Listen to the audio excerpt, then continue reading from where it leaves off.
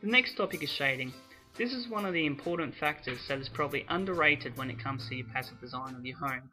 Important shading for summer and both winter helps reduce the cost of your home. By shading the building and outdoor spaces from the direct sun, this can help to reduce up to 90% of the heat loads.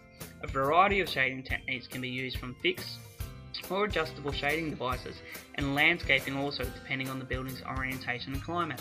In general, external shading devices should be used over openings and also be light coloured to reflect more heat.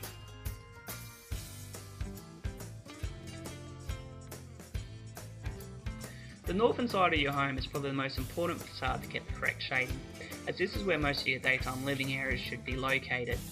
Such things as fixed horizontal shading devices with a correct eave width, and also locating al fresco areas to basically maximise the winter sun while minimising the summer sun can make this an effective area.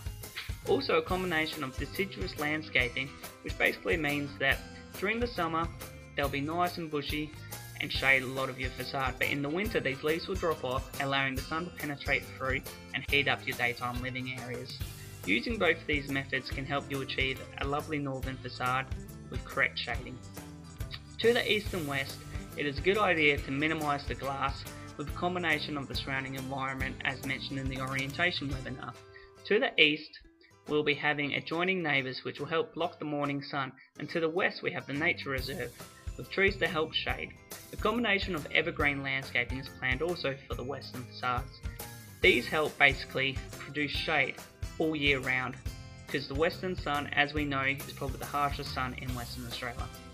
Going back to the previously mentioned northern facade, correct passive solar shading is very important to these north-facing openings.